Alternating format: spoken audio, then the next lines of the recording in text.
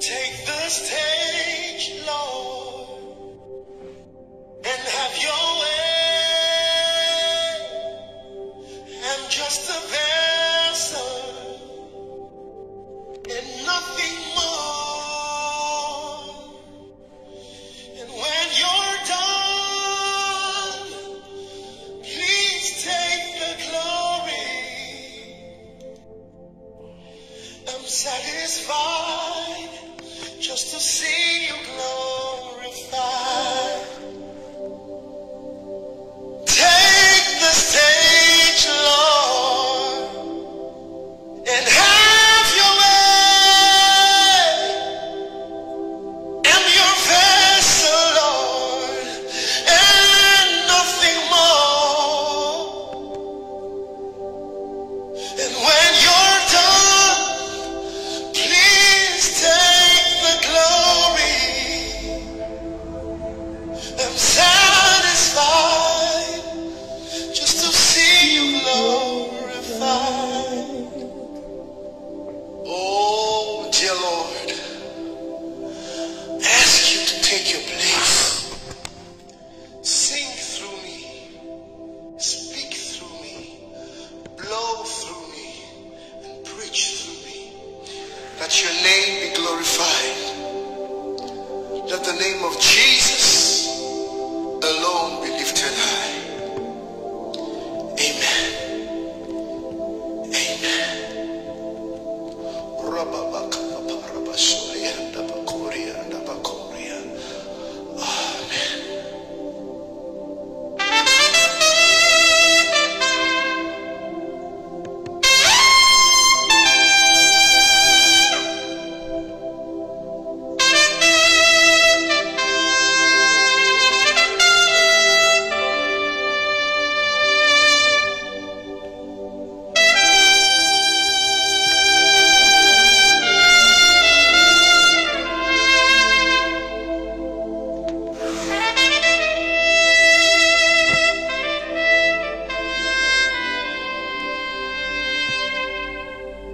And when you're done, please take your glory.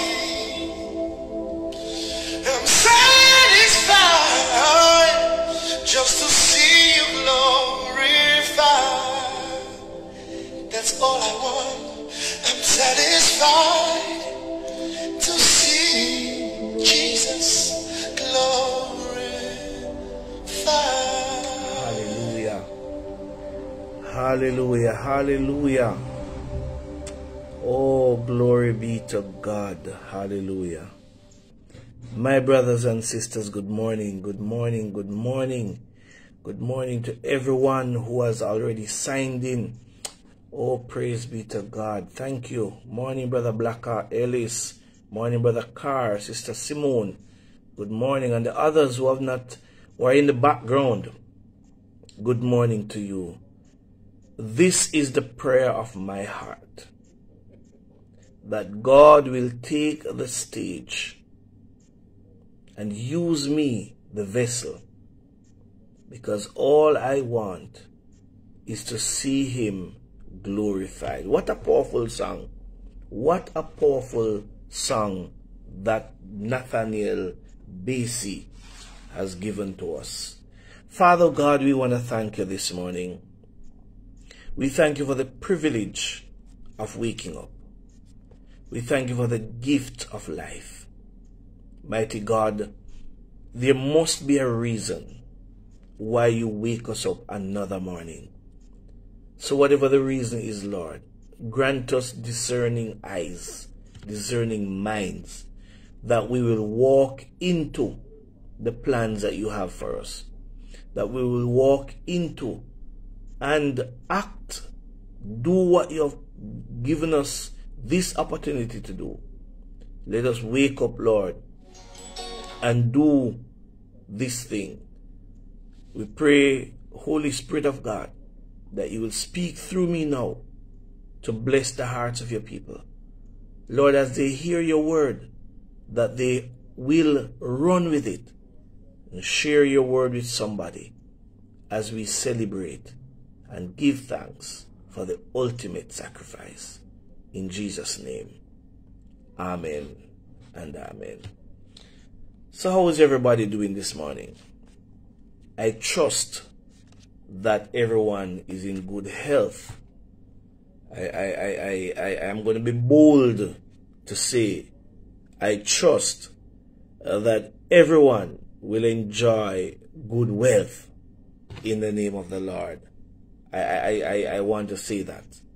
May we at some point in our life enjoy good wealth. I don't know how many of you can see clearly what's written on my shirt, but I'm going to read it for you nevertheless. It says, "Body piercing saved my life." And it quotes in the corner Isaiah 53 and verse 5. Body piercing saved my life. I thank God for that sacrifice where Jesus' body was pierced, was bruised, was broken for our life. However, this morning, I want to speak to you on the ultimate sacrifice from St. John 3 and verse 16. Yes, I know that everybody knows that verse. I'm aware that everybody knows that verse. But guess what?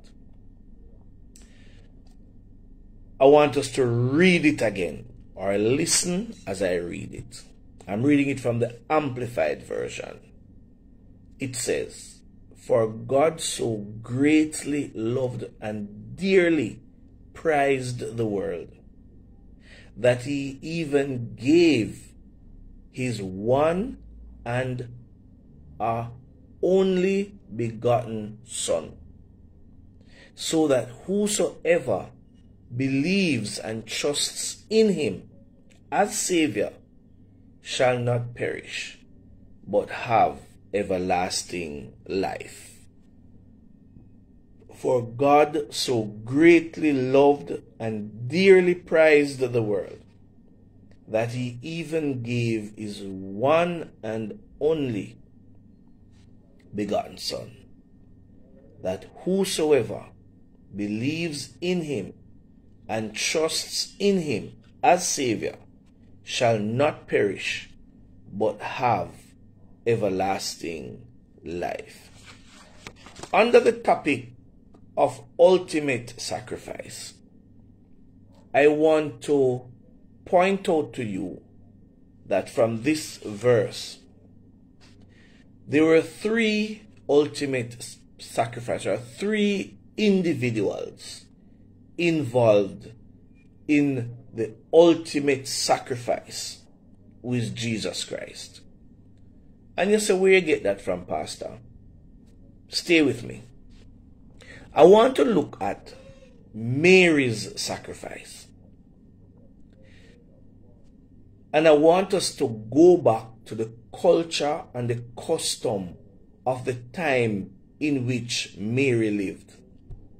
Mary and Joseph lived in a time where when one is caught in adultery, the law of the land was that they were to be stoned to death.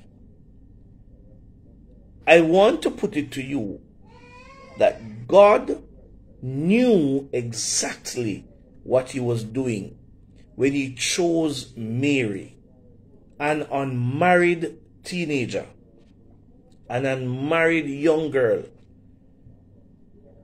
And if you remember that when news came to Joseph that Joseph's intention was to put her aside and continue with his life, under the law, their reputation was almost sacrificed. Joseph was a devout man, was an upstanding man, but God disrupted his life, as it were, to ensure that the ultimate sacrifice was brought into the world. Joseph and Mary could have been stoned to death, but God structured things to provide for them a way of escape from what could have been a total different situation. The coming of Jesus into the world was not an easy feat. It was not a walk in the park, as we would call it. Because if you read the events surrounding Jesus' conception and eventual birth, that Herod, in trying to be cunning, wanting to know where Jesus was born, told the Magi's, when you find him, come back and tell me so I can go worship him. When that didn't happen, Herod put in place a law stipulating that every male child under the age of 2 years old was to be put to death. But all the plans of the enemy were put to naught, because that was not how Jesus was to be sacrificed. He was to be the ultimate sacrifice. Can I say to you, if you are supposed to be great, you cannot be satisfied with being good. I feel like saying that again because I think somebody needs to hear it. If you were created to be great, then don't be satisfied being good, because greatness is your destiny. Greatness is your lot. So don't be satisfied with just being good or being average. Herod could not sacrifice Christ at 2 years old because he did not come to be killed. He came to be sacrificed.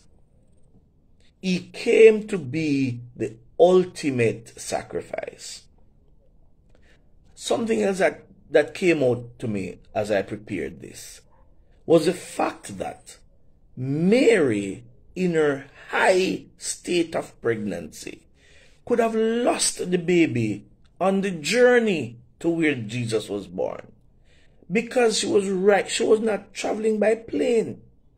She was not driving on a limousine on Highway 2000. She was not driving on a smooth, comfortable road.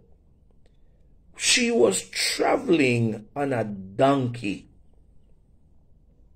She was traveling on a donkey through a rough road. Now, I don't know, but maybe one of the ladies could explain to me. Because I know, from what I know, is that during that height of pregnancy, any amount of jerking up and roughness that the woman goes through, she runs the risk of losing that child. But Jesus could not die. He could not come out as what we call stillbirth, because that was not what God intended. God did not intend, yes, Sister Hermon, purpose could not die. Jesus could not die as stillbirth. Mary could not lose that baby because he came to be the ultimate sacrifice for the sins of man. So we have looked at Mary and Joseph's sacrifice. What could have been? What they could have lost the child. The baby could have died on the road to where the baby was born. But guess what? That was not how the sacrifice was to be made. If he had died like that, there would have been no hope for humanity.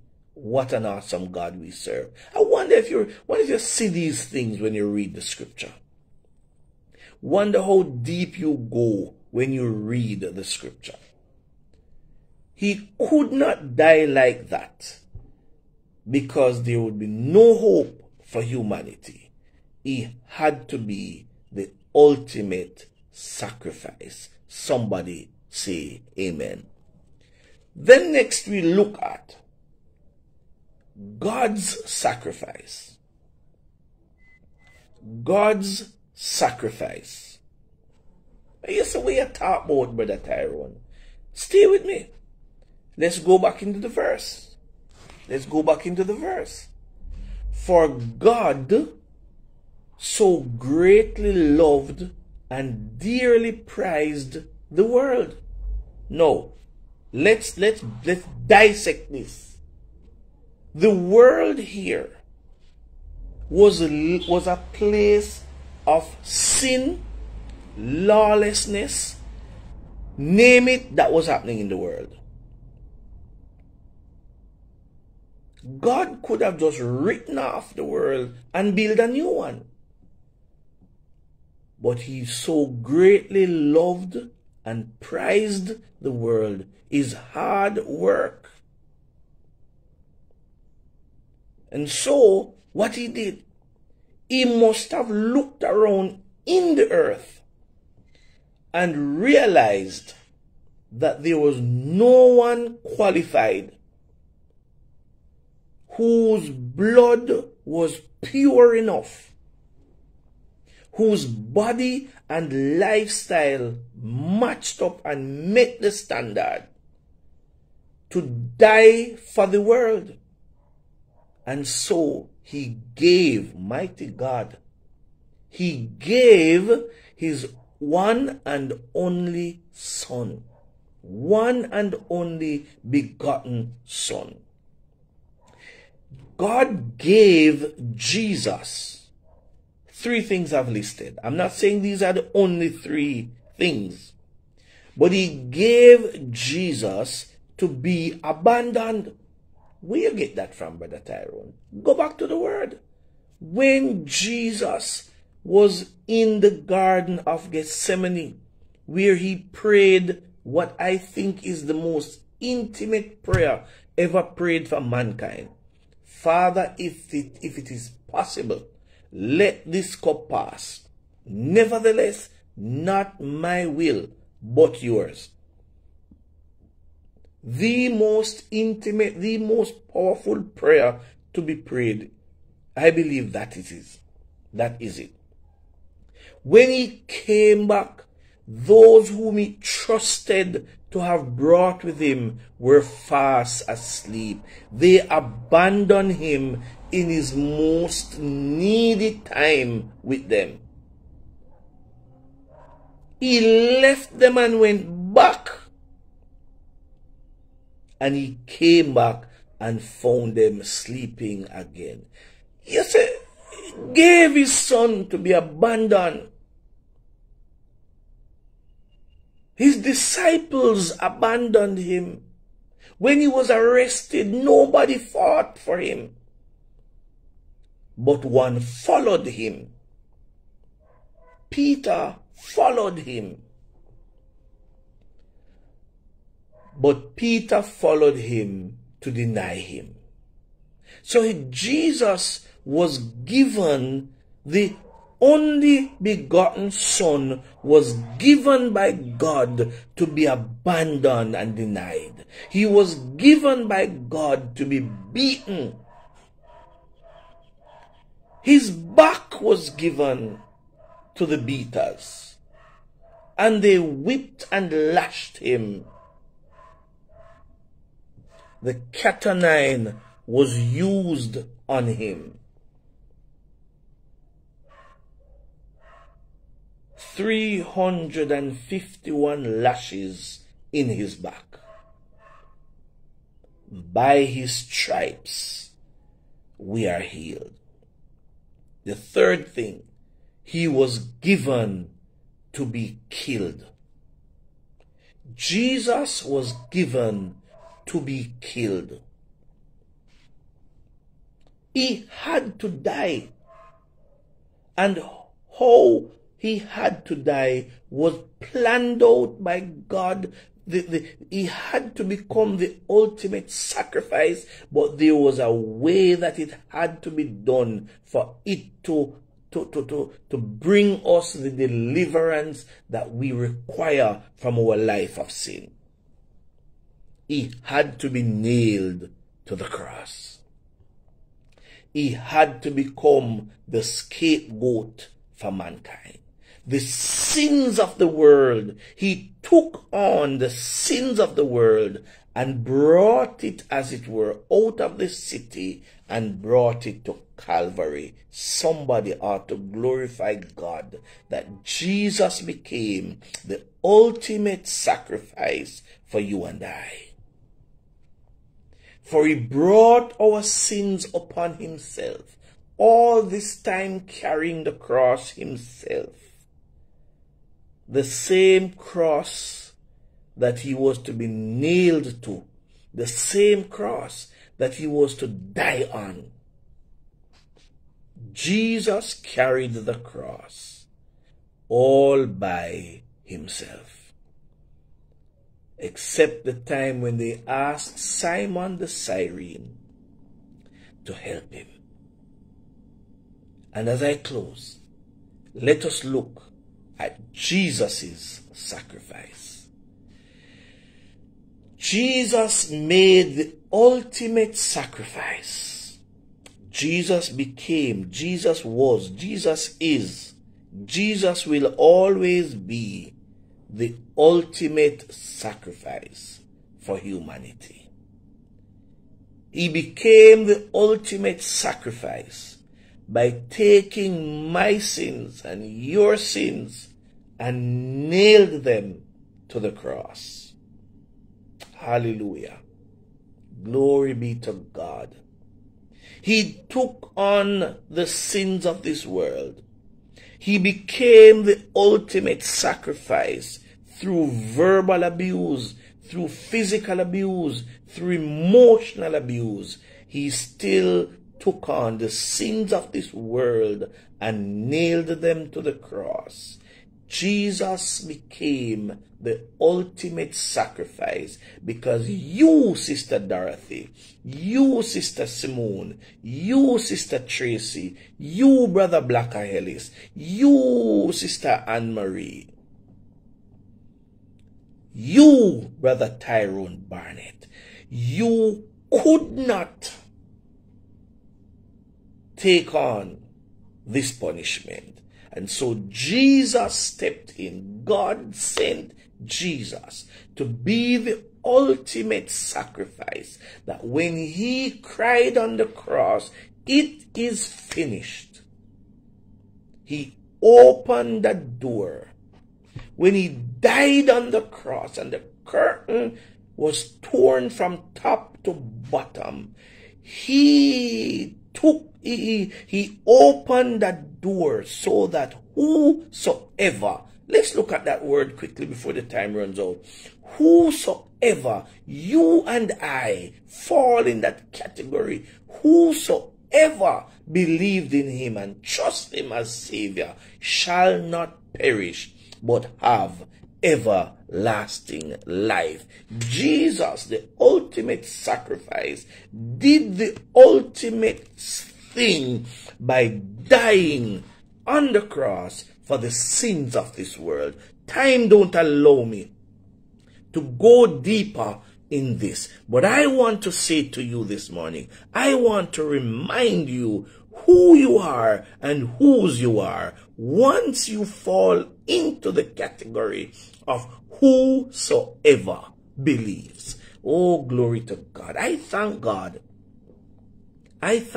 this morning that you fall in the category, that I fall in the category of whosoever believes. We are now among those that say, whosoever believed. I believed in him. I have trusted him as Lord and Savior of my life. And because of that, you and I shall not perish, but have everlasting life. This comes to us only through the ultimate sacrifice, who is Jesus Christ the Lord.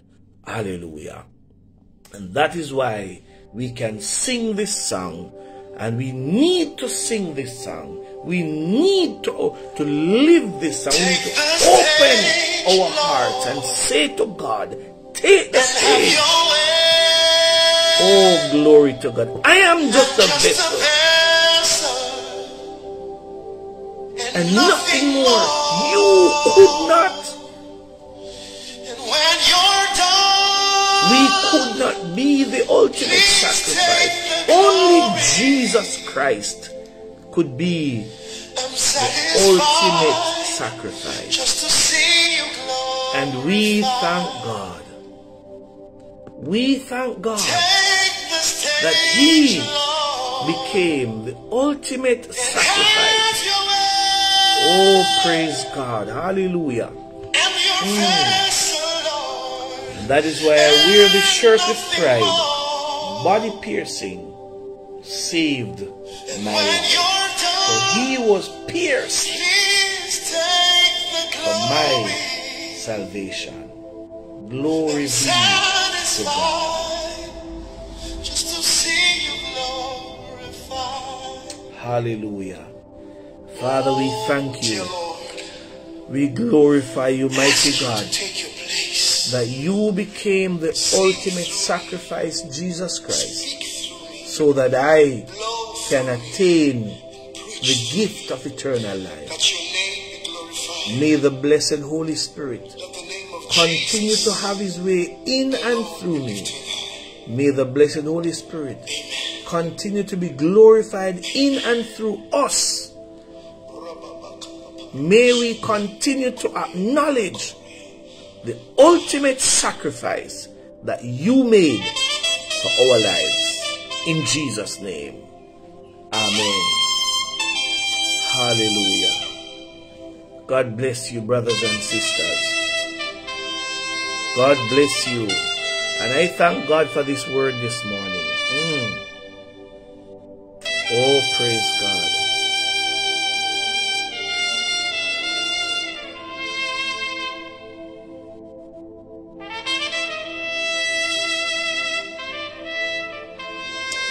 Oh, praise the Lord. Hallelujah. When you're done, please take your glory. I don't know about anybody else. I am satisfied just to see God glorified. Rababa shataraba andoroboko. Rababa setoroboko shandaraba.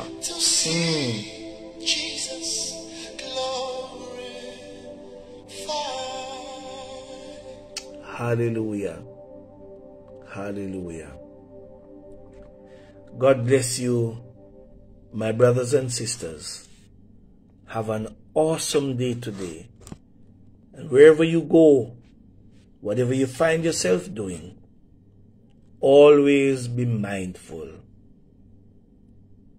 that Jesus Christ is the ultimate sacrifice. Praise God. God bless you. God bless you, Sister Simone, Sister Dorothy, Sister Tracy, Brother Dove, and all those who tuned in and got a word from God this morning. Sister Michelle Lewis. Everybody who tuned in and got a word. Brother Carr, you got a word from the Lord this morning. Go forth now. Go forth now and bless somebody. Sister Carmen, Sister Hermon, go forth now and be a blessing. Sister Diane, God bless you. God bless you, everyone. In Jesus' name. Amen and amen.